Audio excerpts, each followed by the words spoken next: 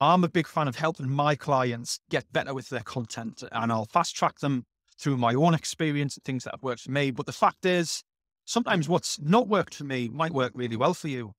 And what works really well for you might not work for me at all. So you've got to find your own path to an extent. And that's about iteration, where you get the content out there and you see what's performing.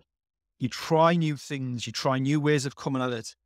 And my job is to help you get those ideas out of your head, down onto video and out to your social media.